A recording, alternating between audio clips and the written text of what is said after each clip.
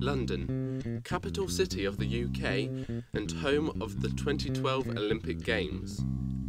This is Building the Olympics.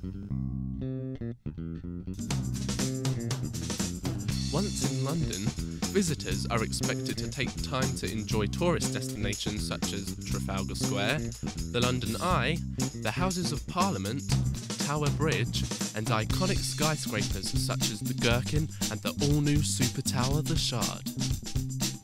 By the time the London 2012 Olympic Games begin in late July, a workforce of around 100,000 people will have already been hard at work getting the Olympic Park and other venues ready to play host to elite athletes and excited spectators from around the world.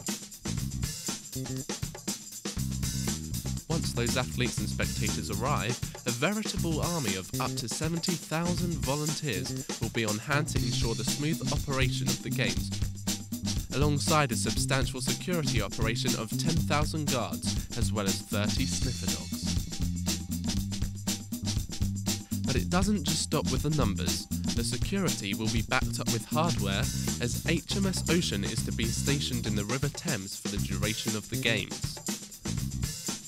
Around 30.7 million people are expected to visit as a result of the Games, and they are estimated to pump a massive £17.6 billion into the UK's economy, providing a substantial boost to British businesses, small and large alike. But with so many people, how will transport be handled? Organisers are aiming for 100% of spectators to be carried by public transport, cycling and walking. To cope with demand, London Overground and Docklands Light Railway have even extended platforms, increasing capacity. There is also a high-speed Javelin rail link from Kent to London St Pancras International, providing direct, fast travel. With 10 different rail routes into Stratford, it is one of the best connected parts of London and should be easily accessible from throughout the UK without substantial disruption for most travellers.